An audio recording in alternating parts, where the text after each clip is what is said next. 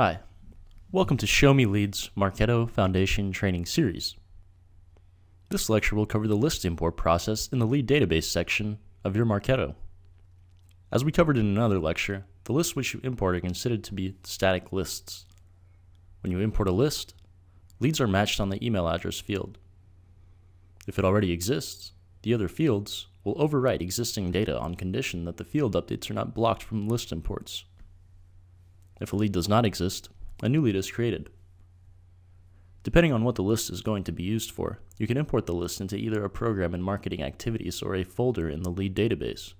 If the list contains members which have visited your booth at an event, most likely you will add that list to the corresponding program in marketing activities to manage that data. If the list will be used globally, such as a list of competitors or customers, more likely you will import it into the lead database. You'll want to organize your folder structure carefully and follow a good naming convention to understand the purpose of that list. To begin the list import process, you want to save your list as a .csv file. Remember to clean up as much as you can before you import the list into Marketo.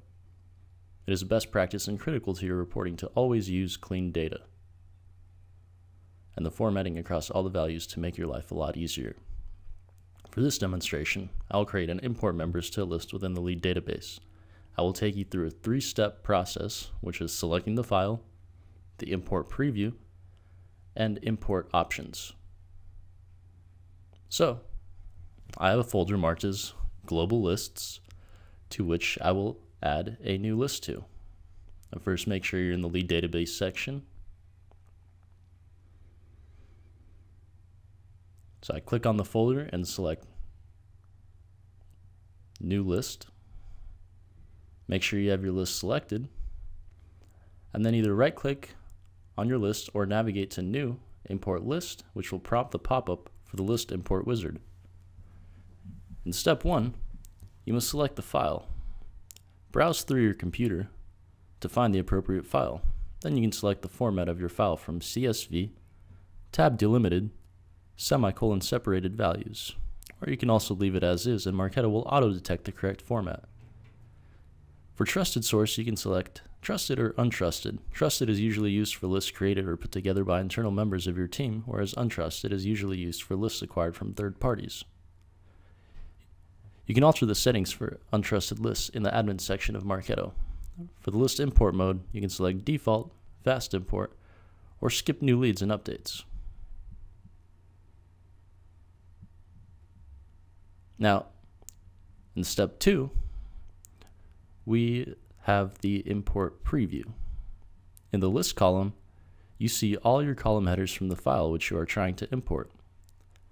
The Marketo field is the field to which these values will be mapped to. The import preview shows you one sample value per field and any notes that may be useful to you. If there's a blocked field update, the notes section is where you will be able to see that information. Step 3, import options. If you are importing to a list that has been created, the name is pre-populated. If you selected import list before you created a list, you can give it the name you wish to show up in Marketo here. It also allows you to select the revenue stage, which is used to manage the lead lifecycle, as well as the acquisition program to give it members for reporting purposes. If you do not wish to do so, you can leave those options blank. Once you select import, the list import begins. You will see in the upper right corner of your Marketo interface when the process has completed. Thank you.